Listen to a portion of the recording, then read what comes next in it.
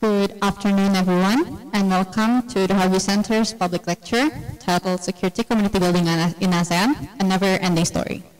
My name is Mabda. I'm a researcher at the Habibie Center, and I will be moderating today's public lecture with Dr. Stéphanie Martel. Dr. Stéphanie Martel is an assistant professor of political studies, specializing in international relations, and also the director of the Center for International and Defense Policy at Queen's University. She is also a distinguished fellow at the Asia Pacific Foundation of Canada and director of the Network for Strategic Analysis. So thank you, Doctor, for visiting our center and for agreeing and taking the time to prepare such an interesting topic for our today lecture. And also today's lecture will primarily be based on Dr. Martel's newest book titled Enacting the Security Community, ASEAN's Never-Ending Story, which was published last year with Stanford University Press, which really unpacked what security community means in ASEAN and problematizes the way security community is understood within the discipline, not only within IR, but also within the discussion of Southeast Asia as a region in general. So for today's discussion, we will hear from Dr. Martel on her book, as well as her findings and her reflections on recent developments as well in the region. And we will proceed into sections. The first one is a 30-minute remark by Dr. Martel, and we will proceed with a Q&A session afterwards. And of course, participants who are watching the lecture in person will also have the opportunity to raise questions as well as those watching online. So please feel free to leave comments on the chat box feature on YouTube if you have questions you would like to ask.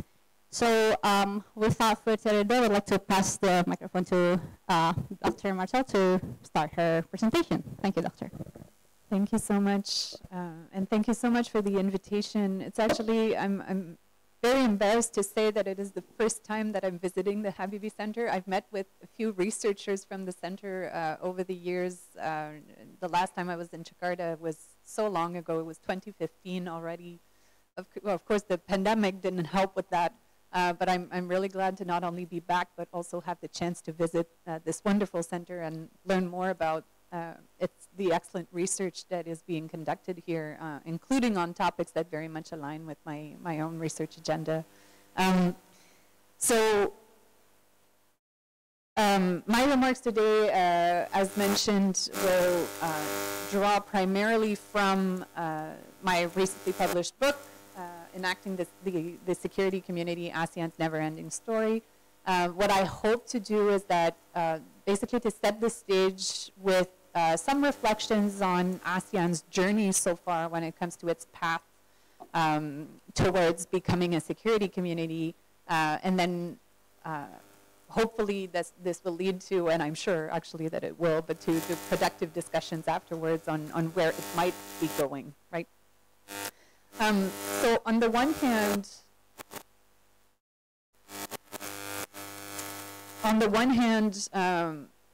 it's always a pleasure, but also a challenge to speak to an audience such as the one in this room and also online. So on the one hand, I save a lot of speaking time just not having to go through an ASEAN 101 crash course for people to understand what I will be talking about. I don't need to do this here. I often have to in Canada, but it's it's a fortunate thing that I don't have to this time, so I can focus on the core of the matter and the substance.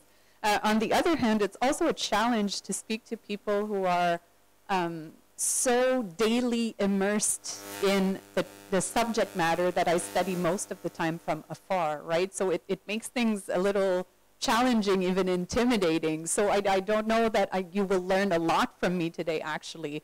But what I hope to offer is to be able to suggest maybe a different perspective on some of the things that you're very familiar with. And hopefully this can lead to, again, a nice discussion afterwards. And I would be very much looking forward to feedback. So this book is obviously about ASEAN. It's about its security community building project in particular. And of course, a lot has been written on this topic already. But what I propose here is to look at ASEAN security community building process through a different angle than the one that we've been mostly exposed to. And the starting point is that if ASEAN is in fact a talk shop, which many seem to suggest that it is, then we need to take this fact much more seriously, and we need to better understand its effects. Importantly, I do not need to simply reiterate what has become, I think many will agree, a bit of a cliche about ASEAN. And you will all be familiar with this, I'm sure, but you know, talking is better than fighting, dialogue and process matter. And of course I agree with this, to be very clear. But what I look to do in this book is to borrow from ASEAN parlance to take this to a higher plane. And I think that there are several reasons why we should actually care a lot about how people who are involved on a daily basis in ASEAN security governance talk and write about security and about security community. And there are several reasons for that. The first one is that we cannot really make sense of the world around us and of world politics in particular without language, right? We need words to process world politics and social reality just in general. And we certainly cannot make collective sense of what it means to build a security community without words that we use to describe this endeavor, right? And so instead of offering an assessment, which many have done, on whether or not ASEAN is or isn't a security community according to some academic definition of the term, or to try to predict whether ASEAN will ever become a fully fledged or genuine security community, what I do in this book is I start with the meaning that people who are actually invested in this project give to the project and to this enterprise,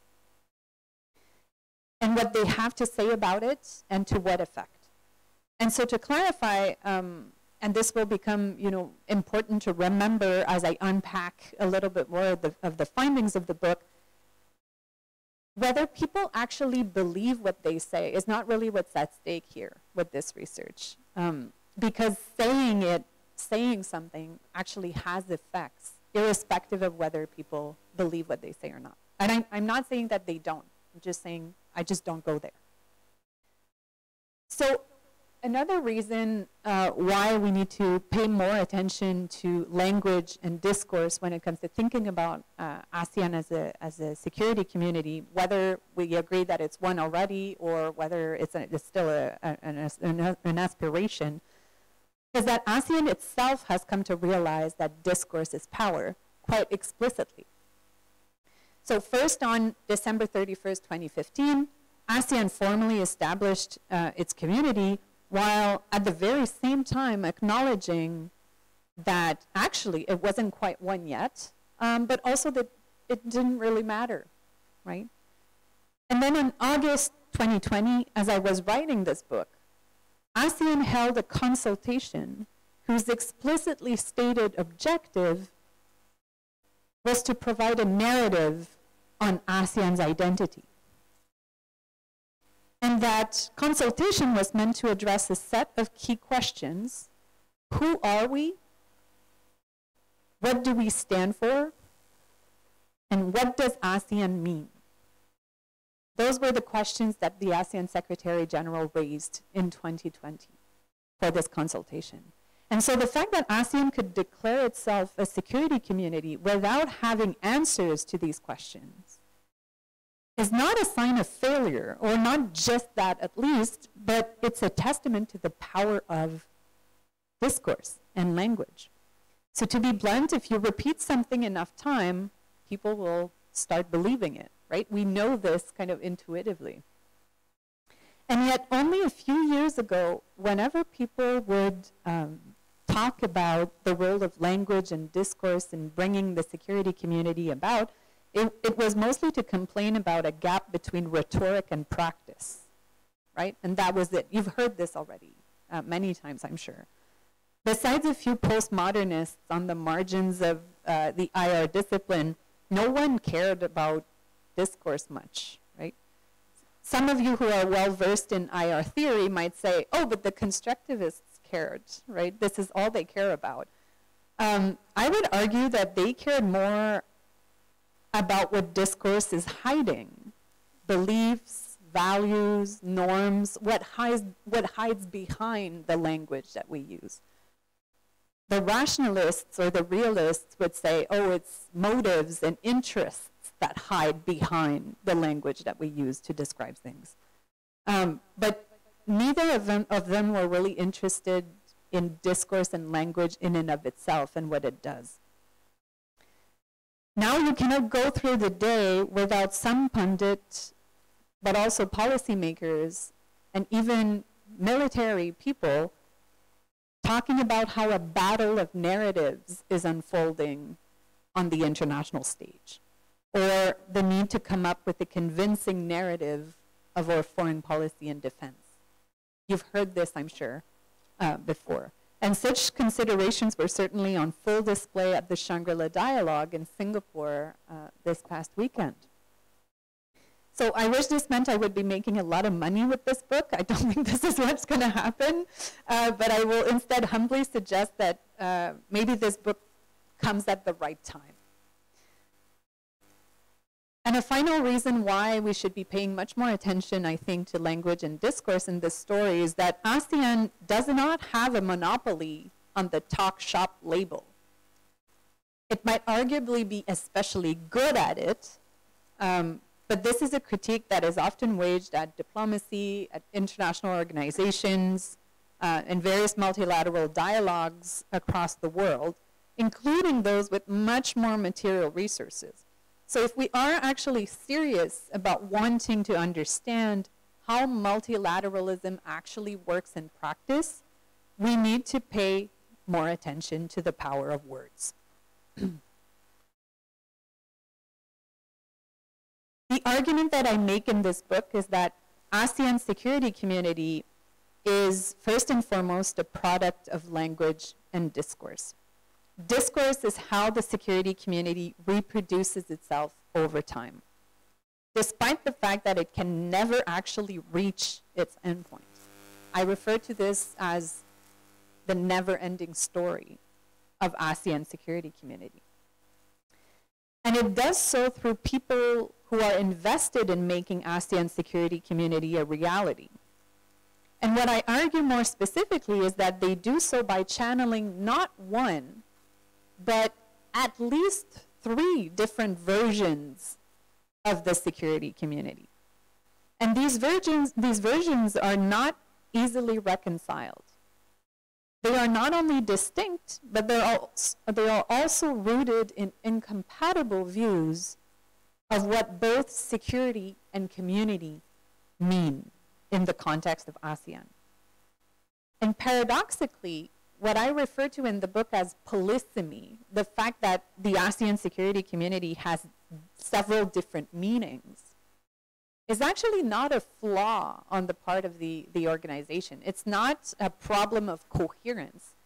There is a design to it, because this is precisely what allows ASEAN to continue to attract continuous support to its project from a broad variety of stakeholders who actually do not agree on what it means to have security or to have community. And so this allows ASEAN to basically carry on with this project despite the fact that it continues to fail to deliver on its promises. And this is what makes it a never-ending story. In my view, it's a very important story nonetheless. It's one that we should absolutely pay attention to, instead of just dismiss as insignificant or meaningless because there is a lack of practical results or a lack of actually the ability of ASEAN to meet its aspirations. I want to say at this point that the argument that I make is not that discourse and language are all powerful, right? Obviously, material factors matter quite a lot. What I want to stress is that it's an important part of ASEAN's story that deserves more attention and hasn't been paid the attention that it deserves. I won't bore you with a discussion of theory. I'm just going to open a quick parenthesis just in case there are people in the room or listening online who are interested in these things and would look forward to perhaps reading the book to know more. And I'm also happy to address any questions during the Q&A about this. I just want to flag that I use a variety of theoretical and methodological tools in the book. I draw from narrative scholarship in international relations, discourse analysis, but also practice theory, literature on ontological security, critical security studies. So I'm just flagging that to your attention. I won't bore you with the details, but I'm obviously happy to have a side chat about any of it later or during the Q&A. So to go back to the core of the argument, that the ASEAN security community has different meanings sets it on different paths towards the realization of its security community. And these paths are pursued simultaneously. And the empirical chapters of the book actually reconstruct these various paths. And I'm going to unpack them for you a little bit just to give you an overview today. And what's interesting is that basically the empirical chapters reconstruct how ASEAN launched itself on these different paths and how they overlap but also conflict with one another. And I refer to these as different versions, basically, of the security community. And these versions are rooted in distinct stories about ASEAN's role in bringing the security community into being. So again, happy to get into the specifics and answer any specific questions you might have. But before I start unpacking the stories a little bit, I just want to ask you to remember that to be compelling, a story needs to be anchored in truth, right? And so what I suggest by calling these stories is not to say that they're false, right? They are all rooted in some at least partial understanding of the truth. What's interesting, though, is that these stories are all at least partly grounded in truth, but they're also to a significant extent incompatible. Because this is where things start to become interesting. And what I do is that instead of me providing myself an assessment on which story is the truer or, trying to make an assessment on that front, what I do is that instead of doing that, I take a step back and I channel other people and who are involved in the project of making ASEAN's security community brought into reality, what they think about them. So the first version that I want to unpack with you of ASEAN's story as a security community, I refer to as the non-traditional security community. And its starting point is the view that ASEAN and the region is first and foremost impacted by non-traditional security threats, which, as you very well know, is a broad, but some would say even ill-defined category of issues that encompasses many different things, but that are typically non-military or transnational challenges to security. And typically, this particular story will invoke a number of what I refer to in the book as boogeymen, pirates, criminals, terrorists. And these boogeymen operate in in-between spaces, outside the gaze of the state, and they're typically presented as out to get ASEAN. They can also never be totally eradicated. But that doesn't prevent ASEAN from trying, right? And we can see a number of objectives of ASEAN being defined this way as a way to eradicate the boogeyman. We can just think about ASEAN's objective to become drug-free, for instance, as a good example of this. And what will happen is that ASEAN and the champions of this particular version of the security community will present the security community as the solution that will allow ASEAN to do so, to eradicate the boogeyman. And so the book goes into a fair bit of detail. It shows how ASEAN got to define its security role this way through a focus first on drug trafficking, then leading to a focus on transnational crime more broadly, and then finally embracing the label of non-traditional security, which allows to expand beyond just transnational crime, although transnational crime remains very much the core of this category of issues. But the book also looks into tensions and contradictions that accompany the retelling of this story. And there are a number of actors who are involved in the creation of ASEAN security community who are going to themselves challenge this story for very, very different reasons. So some of them will say, you know, non-traditional security and this focus that ASEAN puts on this is a pretext, right? It's to avoid addressing real hard security issues. Some will say also, you know, it's problematic because it presupposes this kind of alignment between state security and people's security, which is in fact not at all the case. Some will also stress that what's presented as new or non-traditional is actually very old and quite traditional from a Southeast Asian perspective when it comes to thinking about national security. And I'm sure many of you have heard these arguments before, right? That they're not new to you. And maybe you've even raised these arguments yourself. The second version of the security community that I refer to in the book is I call it a traditional one. And I call it this way because basically the idea is that we're faced with a back to the future scenario, where the region, first and foremost, ought to worry about a return to interstate conflict, possibly war. And the focus here, of course, is on flashpoints like the South China Sea or elsewhere, but also broader patterns of major power rivalry. And here, ASEAN is basically presented as a David facing giants, dragons more specifically, if we follow the book's metaphor. But this is a story that presents ASEAN as this sort of hero, I would even say anti-hero to some extent, because ASEAN is deemed to not have the typical characteristics of a heroic actor. There's a lot of focus on ASEAN's strength and weakness, etc. The fact that it's not as threatening as it would be if it was a major power, etc. So these qualities allow ASEAN to position itself as, again, the solution, right?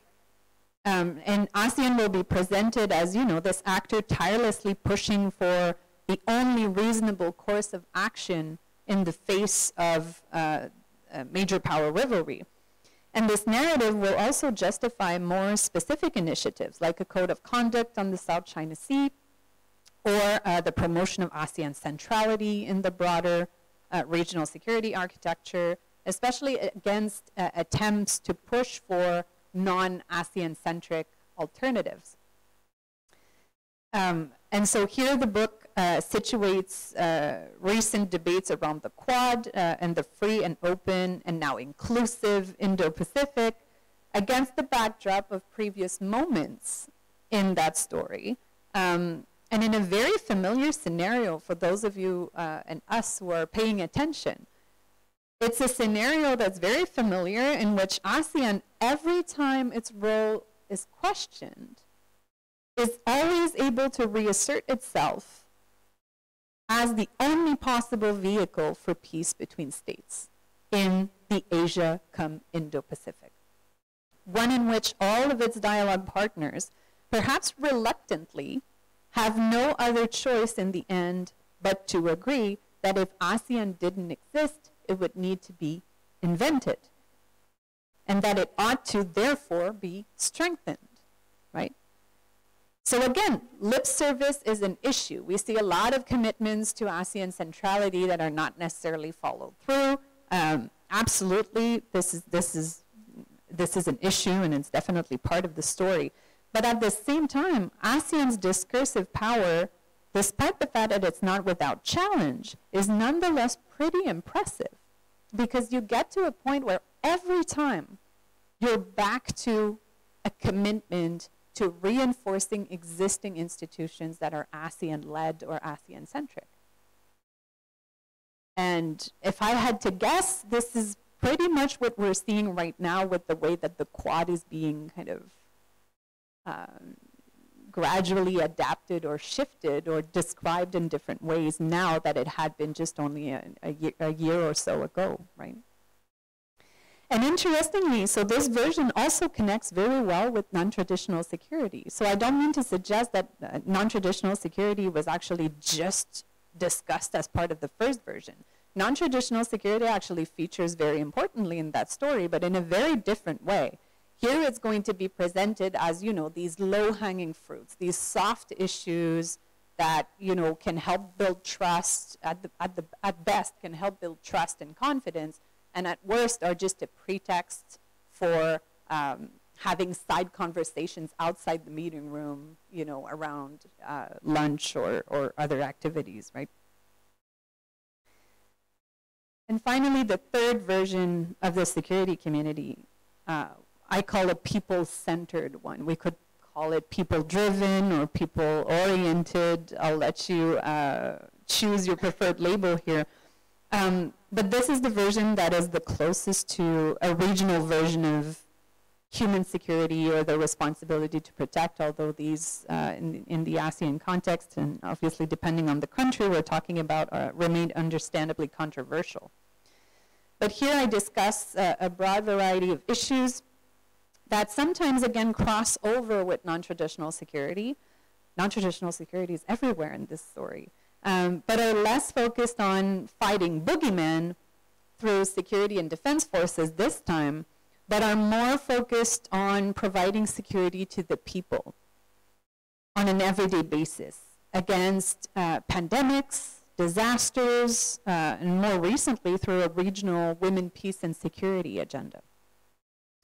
And here the story is actively contested also by, mostly by a regional network of peace and security activists who have come to be quite efficient at calling out ASEAN for failing to uphold its aspirations to form a security community in practice. So these actors will invoke the fact that ASEAN has embraced the goal of becoming a security community to say, well, you're not meeting your aspirations because a security community is supposed to mean this and that and this thing. And you're not actually meeting your promises.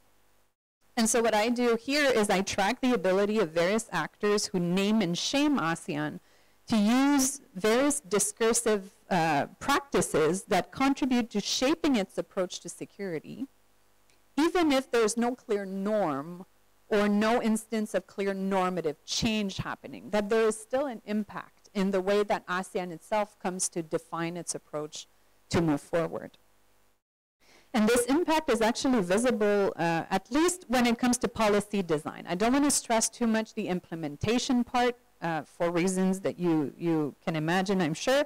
But here the book covers issues like peacekeeping, trafficking in persons, the Rohingya crisis.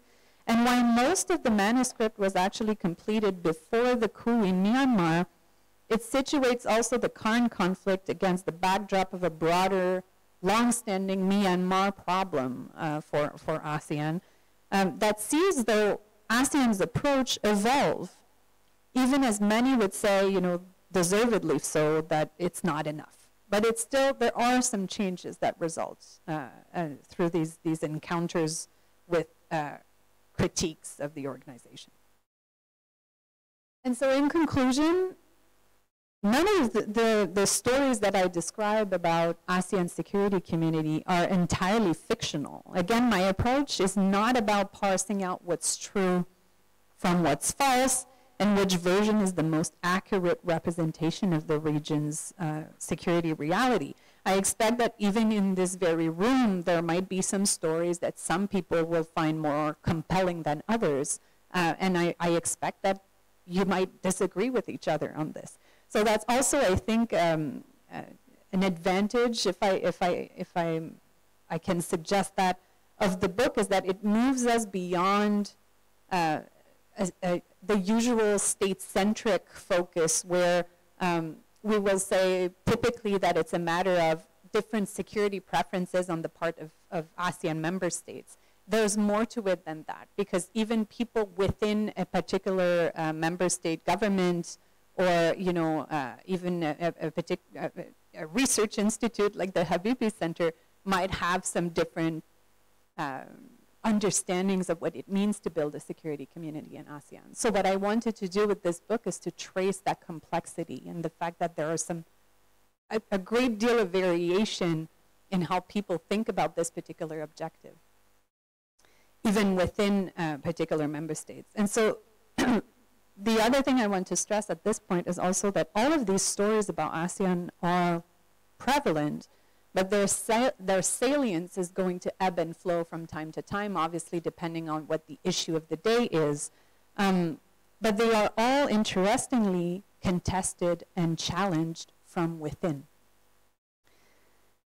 At the same time, it's not like people need to just pick one story, right? A number of people, including many of the people I've interviewed for this project, will channel different versions of the security community, even within a particular conversation. They will shift from one to the other.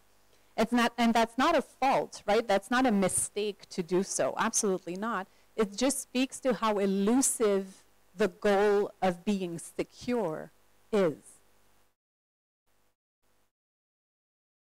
Questions about the future of ASEAN, whether it will be able to survive the latest crisis, et cetera, have been a recurring topic of discussion. One could say going back to the very inception of ASEAN, really. So despite its many limitations, which people spend a lot of time complaining about and are very well documented already, ASEAN has proven to be a very resilient institution. It continues to escape predictions of its death foretold. It is taking on more and more issues, including security ones, as part of an ever-growing agenda. It continues to foster expressions of support and support to its centrality in particular, leading much more powerful others to adjust to its own views of how regional security and order ought to be pursued. And we see this happening quite clearly around the Quad and the Indo-Pacific. And current debates on the rules-based order, including this weekend in Singapore, certainly reflect this. Even ASEAN's most fervent critics ultimately agree that the world would be a better place if ASEAN could only realize its stated aspirations. So for an organization with as few human and material resources, this is quite extraordinary. And I hope I've been able to convince you that it cannot make sense unless we take the power of discourse seriously.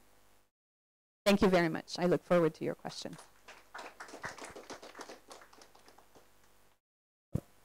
Okay, thank you, Dr. Martel, for the presentation. I think reading the book itself, I find it really interesting because it really fills a clear gap in the literature, in the sense that it really fills the void of a lack of critical view on ASEAN in general, given that I think a lot of scholars have pointed out that literature on ASEAN is still very much dominated by those referring to realist or constructivism in their theoretical framework.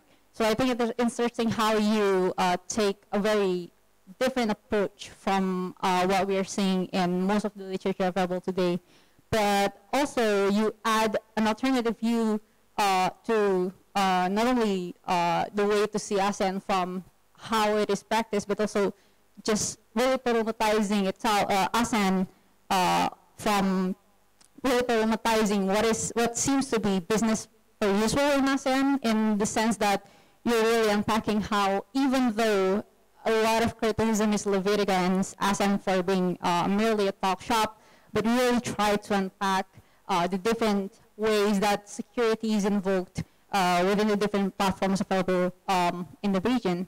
And in that sense, I think it allows us to really rethink of our ways of conceiving ASEAN as an institution, but also in thinking about the sort of criticism that we've seen today directed towards ASEAN, given that I think, especially this year, seeing how it is from Indonesia, we're seeing a lot of criticism directed to ASEAN for its lack of practical results, for its lack of ability to really address regional issues. So in that sense, I think it allows us to rethink and appreciate ASEAN as a security community from a completely different lens than what we are probably used to if you're following Southeast Asian IR literature. So I found the book really interesting, and I would really recommend everyone reading the book. But I think it's, of course, time for a short Q&A. But before we proceed with the Q&A, so everyone, we're happy to take questions. But I would just like to ask one question on Myanmar. I understand that you mentioned Myanmar quite a lot in your book. You have a dedicated section on Rohingya as well. But I think what I find interesting about the way the crisis has transpired in the last 2 years, especially after the coup, is that it sort of really highlights the fact that the three stories that you mentioned in your book is really porous and cannot be seen as rigid, different sense of securities. And in that sense, I think it really shows that security cannot be understood in a very rigid sense, in the sense that traditional security is completely different from non-traditional security, because what the Myanmar crisis shows us is that the way security is invoked can transcend different sense, these different discourses on security. So my question is that how would you juxtapose the way the crisis has unfolded in the last 2 years, especially after the coup, and with your findings from the book? That's an excellent and challenging question. I would say that I think you can look at this particular crisis from different angles, right? And I think depending on which stakeholder or actor you look at, the prism through which they see the crisis is going to look different. And this probably can be tied to the three versions over there, right? I very much doubt that there is any consideration from this junta on the security of the people in Myanmar. I don't think we can say that. And I think in this sense, this is what is becoming extremely tricky for ASEAN as the kind of go-to actor to supposedly be able to manage that crisis in a way that others cannot, is to deal with this particular junta. And the fact that they are absolutely not responsive to any sort of social pressure, which is the kind of pressure that ASEAN has been able to, up until now, exercise on Myanmar. And some people would say it has not been very effective at doing so. You know, we can debate that, but we can probably at least see that in previous moments around this Myanmar problem that is, as I mentioned earlier, and as you well know, is a recurring problem for ASEAN, since we can date this back to Myanmar joining the organization, but even before that. This particular moment in the Myanmar, in a long-standing Myanmar crisis for ASEAN is different. And this complicates the ability of ASEAN to do anything on that particular crisis. So I'm not here to, I mean, there are a few practical solutions in terms of the various ways to engage a broad variety of stakeholders. We know that Indonesia is taking, which very much aligns with past practice in ASEAN, a quiet diplomacy approach. So I was actually a bit surprised to learn coming here that even Indonesians do not necessarily know all that much about what's going on and are asking themselves the same questions as I'm asking myself. So I think it's easy to blame ASEAN for not being able to do more on Myanmar, but I don't think, and I think there is some truth to the argument that there's not much that anybody, any international organization, even with far more resources than ASEAN, could actually do in this crisis beyond what it is trying to do, just because this junta is particularly unresponsive. So to go back to your initial question, I think the junta would look at the crisis as something about, oh, it's, the state personified by the military has to control, its territory. And so that's kind of a very traditional, outlook on security. I don't know that they would, perhaps, I haven't, maybe there is a link to, and that's part of the argumentation that, non-traditional security is part of that story. I don't necessarily see that link all that well. So yes, in the book, typically the Myanmar crisis, from the perspective of ASEAN, would be treated as kind of this people-centric focus of the security community. But again, depending on the stakeholders, so clearly the military doesn't see it like that, right? So again, it's about how you can take a particular crisis, look at it from various perspectives, and basically, the same question comes back, right? Security for whom? Is it security for the military? Is it security for the people of Myanmar? And you're going to get very different policy solutions that will be justified depending on whose security it is that you have in mind, right? Or is it the security of ASEAN itself and its credibility as an organization?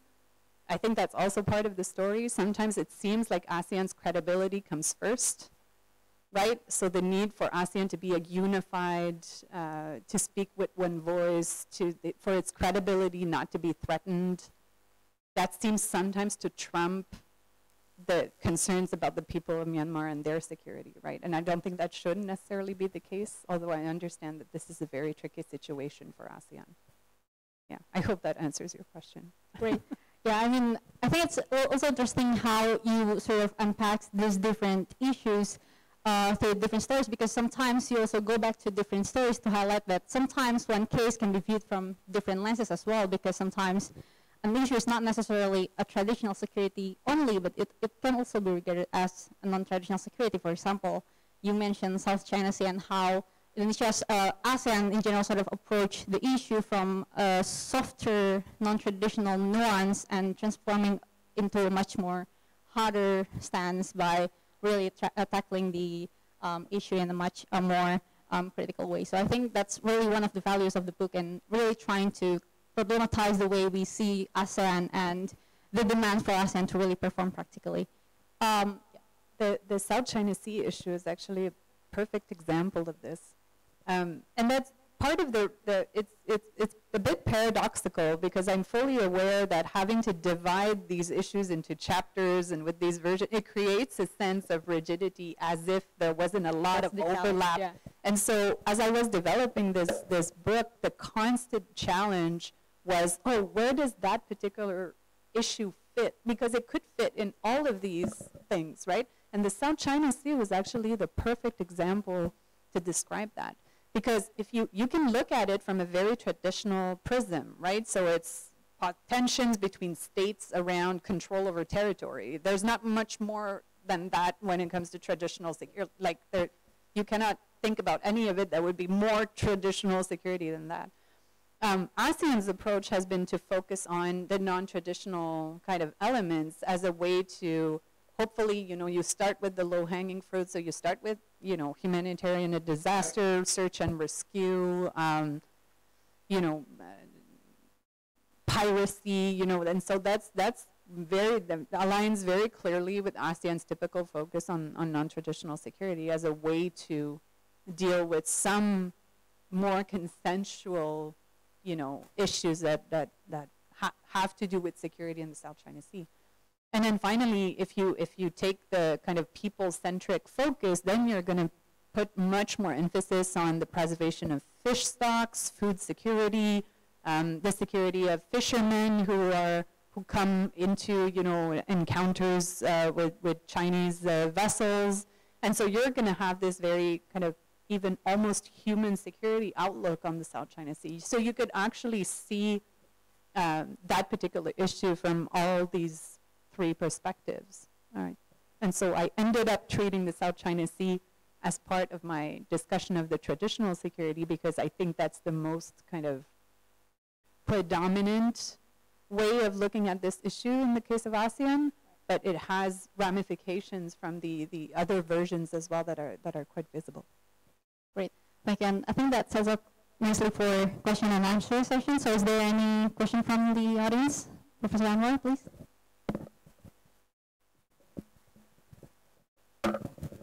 Thank you very much. I really enjoyed listening to that. I haven't read the book, so I'm really looking forward to, to having the book gifted by you to the Habibie Center, probably. But firstly, I really like, the idea, the emphasis. Discourse is important. What I see is that you're making ASEAN sounds much more sophisticated than what, it's organic development of ASEAN. I doubt very much that the policymakers of ASEAN think of it, in this very complicated way. So it's good that an outside academic, can have a clear-eyed vision. Mabda talk about realism and constructivism. I'm not sure where you locate yourself between the realists, the liberals, and constructivists, but I think you're using all kind of tools, right, in this. But the emphasis that the discourse do matters. Maybe you're closer to the constructivists in this sense. But what I find intriguing is what is already being taken for granted in terms of security community. Because when Karl Deutsch wrote about security community, he talked about how to prevent states from fighting wars against each other by developing functional linkages and so on. And for that sense, like in the European Union, how a security community is when states have such complex interdependence with each other that wars between them will be inconceivable. When we look at your chapters, the relations between ASEAN states are taken for granted, that war is no longer conceivable. In that sense, the ASEAN project is already well established in that sense, because in that sense, international relations among Southeast Asian nations within ASEAN has already developed into a full-fledged community, because you didn't even consider that. When you're talking about the traditional security threats, it's beware the dragons and the eagles and whatever, the bears, but there's no more concerns about Indonesia going into confrontations against Malaysia or Thailand going into war against Cambodia. You have already taken that for granted. So that's very interesting. Is that really the case? In that case, the ASEAN project, which was really internal initially to develop good neighborly relations, is finished. The security community is here in that traditional Deutsche sense. Secondly, within the ASEAN context, Indonesia introduced, first the ASEAN security community, but expanded it to ASEAN political security community, because there is this sense of distinction that ASEAN security community tends to be much more interstate, while the political security community is the one that you're talking about the internal nature, that not just peace between states, but peace within states.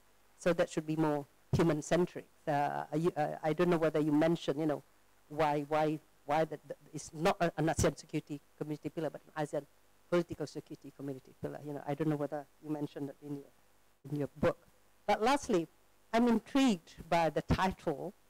I really enjoyed that, that title. But the one with the people-centered one is referring to sirens. Now, sirens, as you know, are attractive ladies who call sailors to their doom.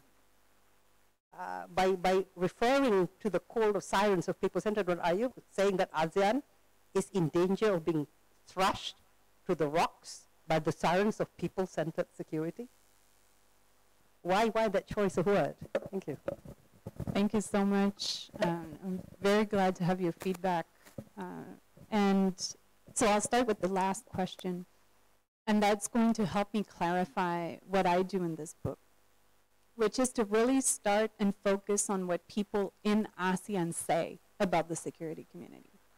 Because there's been so much discussion about whether or not ASEAN meets the definition, either by Kaldorj or by, Adler and Barnett, or even to some extent by Amitav Acharya, whether or not ASEAN meets the standards that are coming out of academic literature.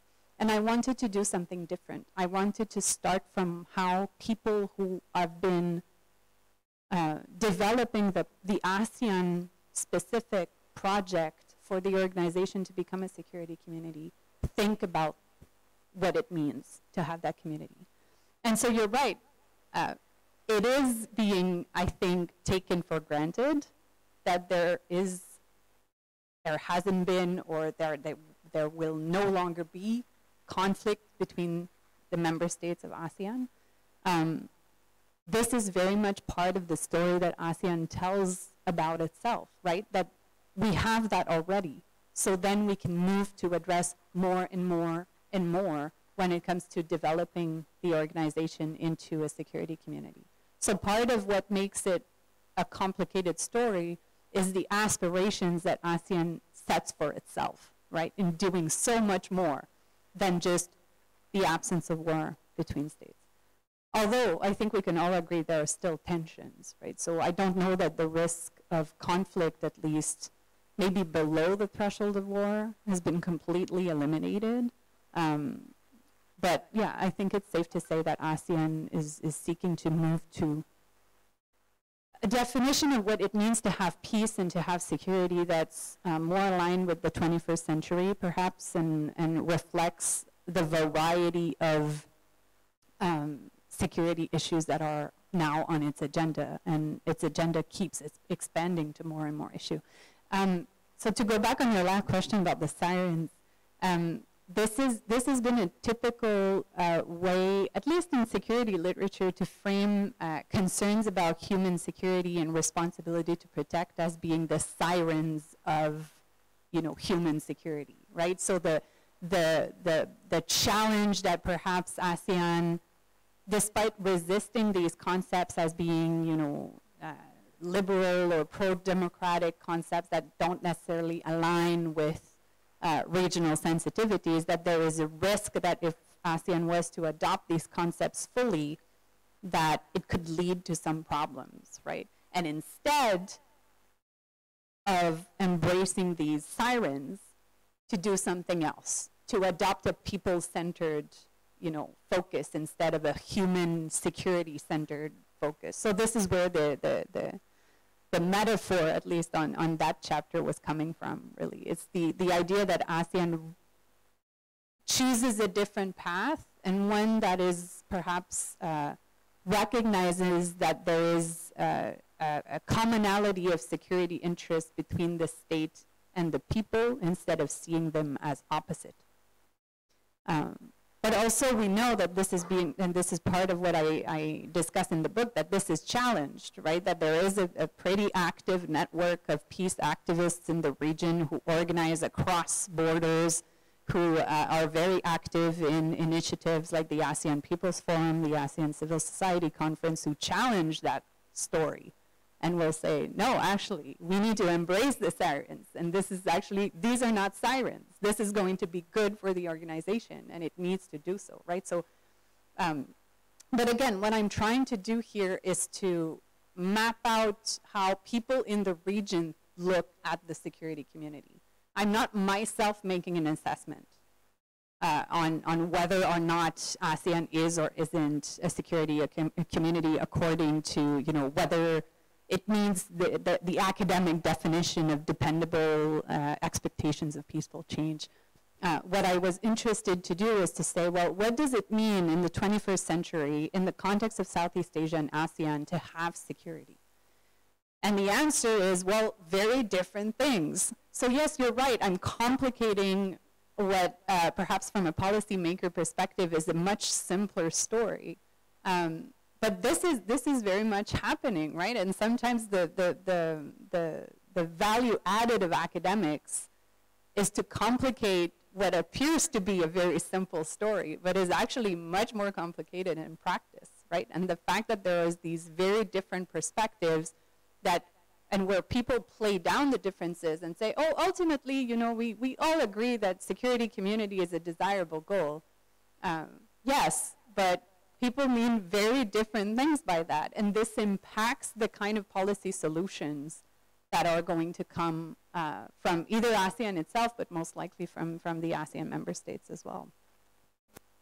I hope this answers at least some of your excellent questions, Professor Anwar. Thank you so much. Thank you. Is there any more questions from the floor? Yeah.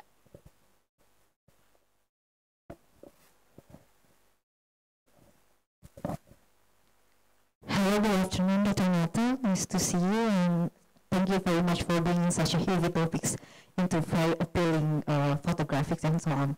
My name is Nita. I'm the researcher from the Habibie Center, and I have very little knowledge about the regional security concern, but I'm interested in asking, you mentioned earlier about the entanglement between Indo-Pacific and also ASEAN in peacekeeping operations. And as the increasingly congested space that have very abundant resource, valuable assets in terms of economics and also maritime trade routes and so on, I think many other regions like European Union, who's claiming interest and also the stakes in the region has such a concerns on the ASEAN and also in the Pacific security threats.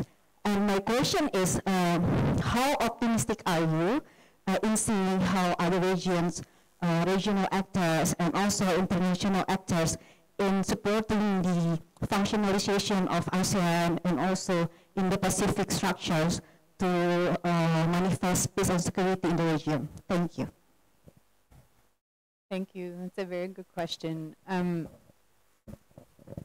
think there is a momentum that perhaps wasn't there before, and a growing realization of how central this region is to world politics that was perhaps not quite there before when it comes to particularly North America and Europe, who like to think of themselves as the center of the world and are increasingly coming to the realization that this is no longer the case practically. I can speak from a Canadian perspective here as well, that there is this momentum, this realization of how important the region is and how important ASEAN is to a broader kind of regional stability in the so-called Indo-Pacific that is going to benefit everyone. The challenge that I see is that while there is a realization, at least in the case of Canada, there is a challenge in actually committing material resources to support that realization. And so what we see, and not just in the case of Canada, is a proliferation of Indo-Pacific strategies where there is a recognition of ASEAN centrality as being very important. Hopefully that's going to mean some additional resources for diplomatic engagement in the region, some practical resources towards security initiatives that align with how the region and various member states of ASEAN see their own security and see regional security. But I think it comes with a challenge, is that a lot of it, and again, I work on discourse, so I fully understand how the performative aspects of this also matter. But the challenge I see is the realization is there, the interest is there, but then there is a little bit of a lag in terms of actual practical resource-based commitments to support that realization. But I think that's overall also tied to challenges around just the funding of foreign policy and defense policy across the world and development policy across the world. So we see that, foreign aid and development resources, the budgets are being thinner and thinner and thinner. A lot of it transitions to private actors. I don't see this as a very productive, constructive trend myself, to be perfectly honest. So this is where I think there is potentially a challenge moving forward in supporting that realization with actual resources. And that's certainly a challenge for Canada, for sure.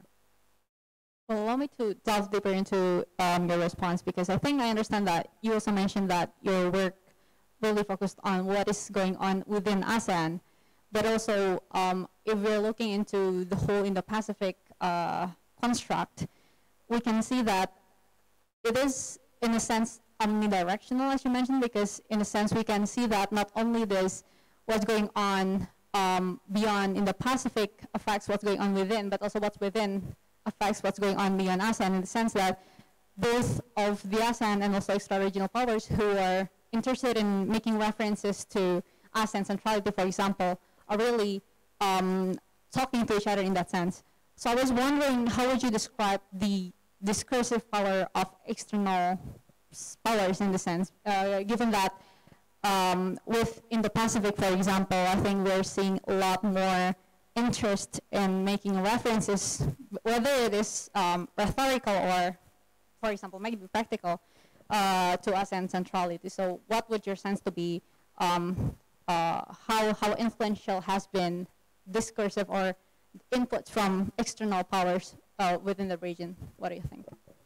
Yeah, and I think the discussion about the Indo-Pacific here is especially relevant. And that goes back to the familiar scenario that I referenced earlier. ASEAN is very sensitive to its credibility to the outside world, right? So whenever there is a moment where, for good or bad reasons, I think there is a lot of misunderstanding of the added value of ASEAN from its dialogue partners just in general. So I want to make that clear.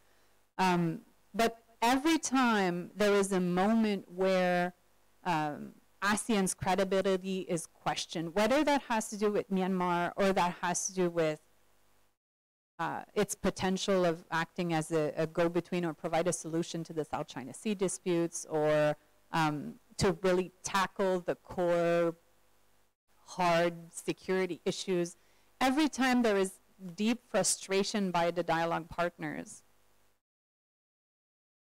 ASEAN tries to resist a little bit, but ultimately it's always able to find a way to seize the initiative back and make some kind of reform, right? So you're right to point this out, that this is kind of a two-way streak. And ASEAN is sensitive to the discursive power of its partners, and will find a way to adapt and react in a way that is able to then convince dialogue partners that, hey, they still need to take ASEAN seriously and invest in strengthening its centrality or its role, right? And we've seen that with frustrations around the ASEAN Regional Forum that led to ultimately the expansion of the East Asia Summit, the launch of ADMM Plus, as ASEAN's response to what it saw and was very worried about, attacks on its credibility as an institution from dialogue partners. And so we see that happening with ASEAN's own response to the surge of concerns about Indo-Pacific and the various strategies. ASEAN came up with it reluctantly, I think you will agree, with its own outlook on the Indo-Pacific, because it thought it had no choice than to kind of reluctantly embrace this shift of regional construct from the Asia-Pacific to the Indo-Pacific. The Indo-Pacific is, perhaps unfortunately, it's not going away, right? And so ASEAN needed its own, to seize back the initiative, to propose its own response, and then it's going to keep building on this over the next couple of years to flesh out this outlook and what it can mean practically. But that was, again, very much a similar scenario, where ASEAN is very, very preoccupied by its image, and sometimes that can lead the organization to launch itself and reform and change as a result of that. So yeah, ASEAN has a lot of discursive power, and it's also, it cares a lot about the the other side of the story, right? But that means it's going to lead to some incremental, yes, but still significant changes in its approach over the years. Yeah, we still have a few minutes for 2 to 3 more questions. Is there any more questions from the floor? Yeah, please. Okay, thank you. I'm Dito from Foreign Policy Community Indonesia. Thank you, Dr. Martel. But I'm so far enjoying your book, but I haven't finished it yet. So, if I'm not mistaken, from your book, that you argue that ASEAN success as a security community is due in large part to its use of discourse. And however, you also acknowledge that ASEAN is a never-ending story, and actually that the security community status is constantly being challenged. So my question is, what are the limits of discourse in sustaining ASEAN security community status?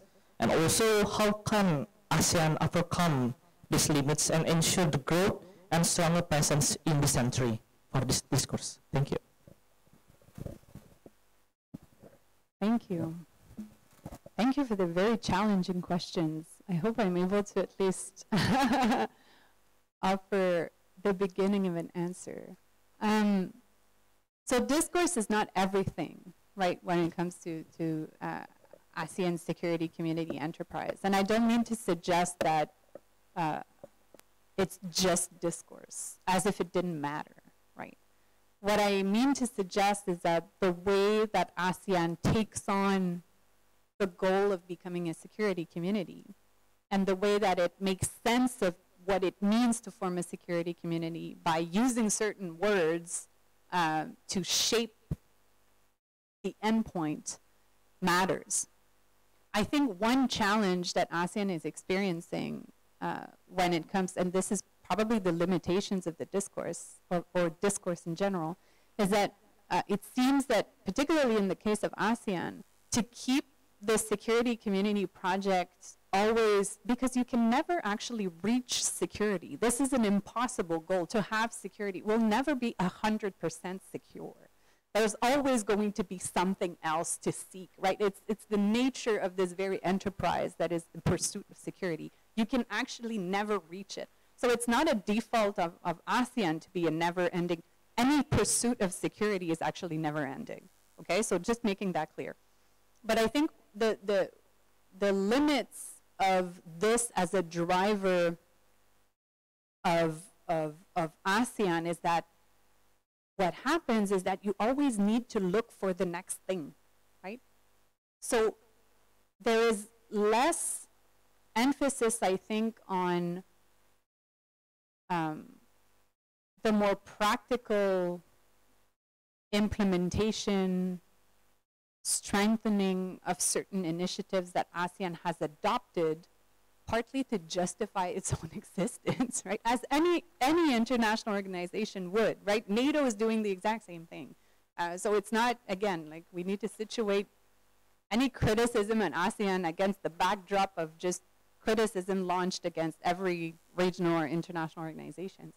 But what happens is that if you're always looking for the next thing, you forget what you actually agreed to do, and you leave the implementation as if it was a second type of concern, right? So this is what I see as being perhaps a limitation of this. And I think, you know, the recent adoption of a regional action plan on women, peace, and security by ASEAN is a very good example of that. So, you know, just a few years ago, there was not much on women, peace, and security in this part of the world for various reasons. And then within maybe 5 years, we have a number of declarations, we have a regional action plan, and then we're already thinking of moving to the next thing, which is youth, peace, and security. But the actual implementation of the broad principles that ASEAN has agreed to in that particular issue area, maybe a lot of resources are going to be redirected to the next thing that we need to be talking about instead of actual implementation on the part of ASEAN member states. And we know that there is a lot of, again, variety of perspectives on this, various levels of interest, that actually doing something concrete to realize this agenda. But that's going to be papered over because we're going to focus on the next thing, and the next thing, and the next thing, right? And so this is where I see potentially the challenge for ASEAN, to maybe worry less about what's going to be the next thing discursively, to project that ASEAN is so good, it's doing so many things, it's taking up so many issues, to actually do the less, perhaps, publicly appealing job of actually really implementing its commitment in a way that really helps solving the issues. I think this might be the most important challenge. But this is, again, a challenge to some extent a bit unfair, you know, because we keep, and that's partly self-inflicted, I think, on the part of ASEAN, having all of these things that it commits to with so few human and material resources dedicated to ASEAN in comparison to what other regional institutions with similar agendas would have and still struggle to implement, right? So this is the paradox, or perhaps the way that discursive power in ASEAN is so strong is to say, well, you know, everybody looks at ASEAN and says, wow, this institution has committed to do so many things. And in fact, it's quite extraordinary, the extent of the agenda. And at the same time, the actual manpower is so small, right, in contrast to other institutions. And that's too bad to some extent. But yeah, so that's really the challenge. I don't think it's anything that you don't know already. But thank you for the question. But I think that question especially rings true with how departing from the Shanghai dialogue, for example, I think it clearly demonstrates how powerful like discourse is, given that how after following the dialogue, we can see a lot of discussions going on, not only on, for example, Indonesia's proposal for the peace plan. Exactly. Yeah. Thank you. Yeah. Right. So Prabowo's, to make it clear, Prabowo's peace plan in Ukraine, for example, and I think it really highlights the importance of track 2 and track 3 dialogues in really propelling a lot of this discourse to really fly in the region. And I think that's one of the important message of the book, that you mentioned quite a lot about the importance of track 2 and track 3 dialogue in not only promoting agendas, but also in making sure that these discussions will not die just like that, for example. So I think that's one of the value that you will see as you read through the book. I think we still have time for one more question from the audience. Okay, I think we will take one and of 3 questions. So we will take all the questions and maybe you will answer all of those simultaneously. I will try.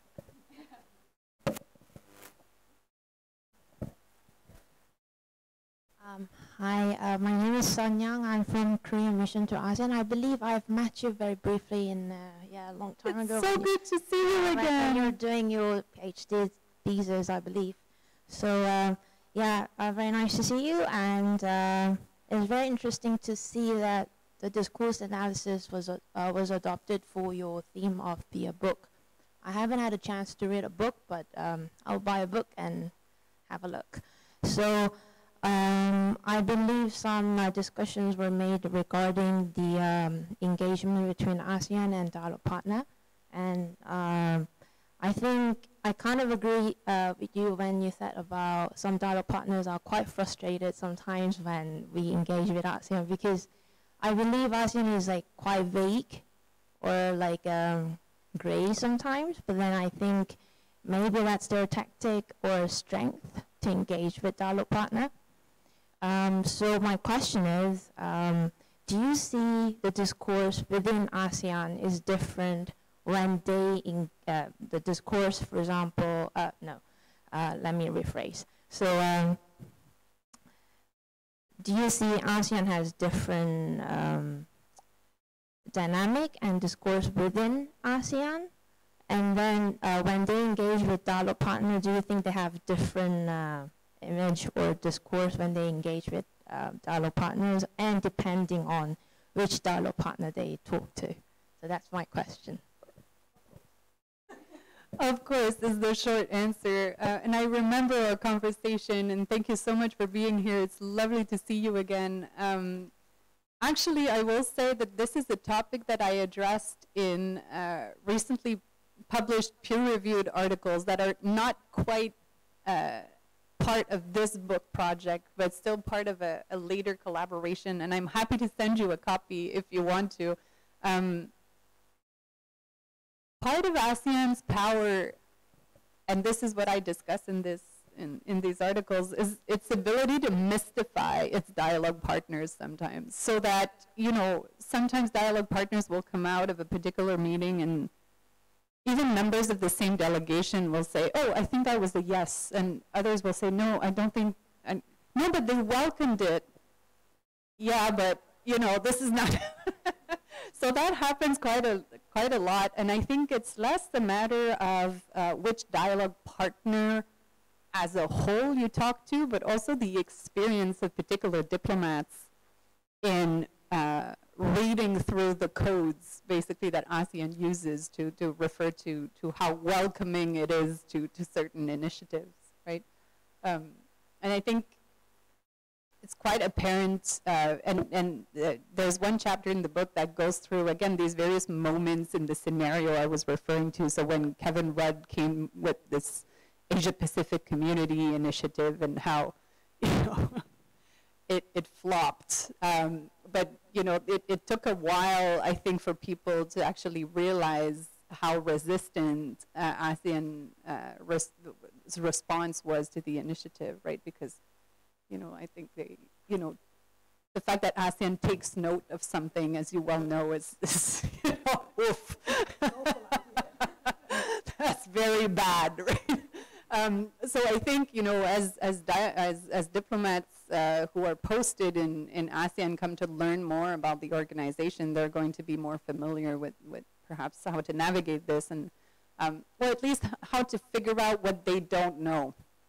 Right, and it's true that ASEAN has become very good since it was created, and but also in the since the dialogue partner relations were put into place to make sure that intra-ASEAN divisions do not necessarily appear as clearly out in the open. I think the organization has struggled with that over recent years for sure. But it's still very, very typical that dialogue partners will not necessarily know which particular ASEAN member state is resisting a particular initiative. And you guys spend so much time trying to figure that out with not much help sometimes from ASEAN. But I think this speaks to the power of ASEAN that if they don't want something to happen, oof, it's going to be very tough for you to make something happen. But that's also, it requires a lot of work and energy on the part of ASEAN itself to resist something that it doesn't want to see happening, right? So sometimes we have this view of ASEAN as being this kind of passive actor, or we tend to see the fact that not much is happening as just, you know, but that actually requires a lot of work and diplomatic skill, right? And that deserves more attention. But yeah, the power to mystify and the power to resist initiatives that ASEAN doesn't want to see, or particular ASEAN member states don't want to see, that requires a lot of diplomatic work and savviness. And I think dialogue partner diplomats come to respect that typically, you know, that time and time. So typically they will arrive and they will say, you know, and some people have said, and I don't know that it was you, but some people will say, you know, oh, ASEAN, like, this is insane. Like, nothing, like, it's not. How can it work? And then a few months in, you will actually come to see, and I can certainly say that Canadian diplomats whom I've talked to have very much come to this realization that, oh, wow, like, no, actually, there's such skill here, and we need to actually respect that work quite a bit more. And it's not, you know, the fact that it doesn't meet our expectation or expectation of how diplomacy ought to be conducted according to some standard in the West about, you know, a more confrontational style of diplomacy, or, you know, we'll come to a meeting and we'll have results immediately without any prior consultation.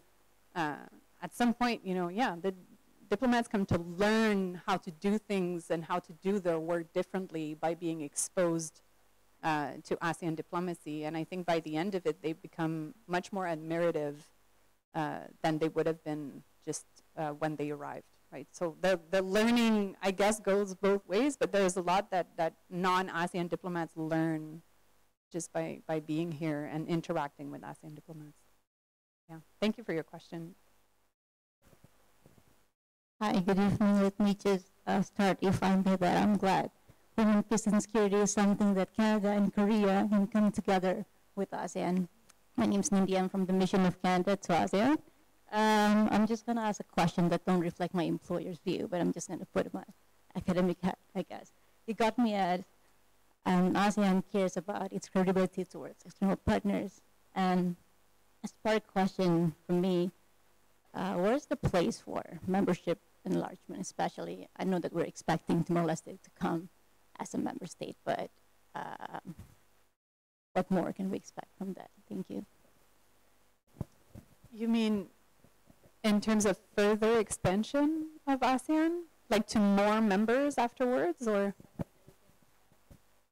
I don't know how to answer this question. I mean, part of the I don't know comes from how long it took ASEAN, right, to actually agree, and for good reason. I mean, ASEAN knows very well the risks of expanding too fast to new members, or the kind of challenges that it can create and the kind of strain that this can have on the ability of the organization to actually agree on stuff. And I think ASEAN has become more and more worried about the challenge of speaking with one voice on particular issues when you have so many different perspectives from ASEAN member states on certain issues. And I think clearly this is a huge issue when it comes to handling Myanmar right now, because there's no consensus within the ASEAN membership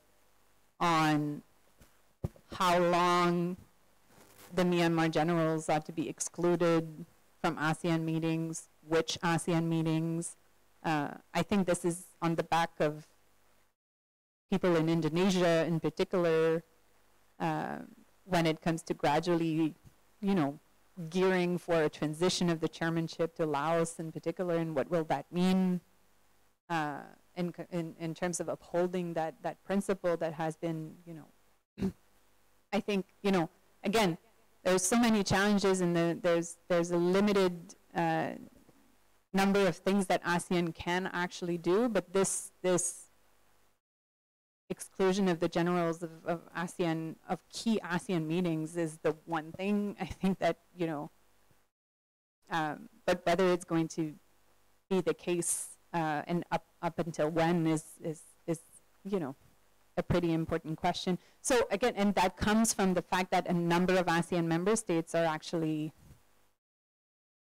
working on their own to undermine that commitment, right? So this is a huge issue. I don't think we can expect that from Timor-Leste necessarily. This is not what I'm saying. But I think there is a wariness about expanding. Well, you know, at first when ASEAN was created, Sri Lanka was almost part of it, right? So who knows? You know, Papua New Guinea could be the next. I don't know. So I won't go there. I think we still need to see Timor-Leste coming in, and then we'll talk about what comes next.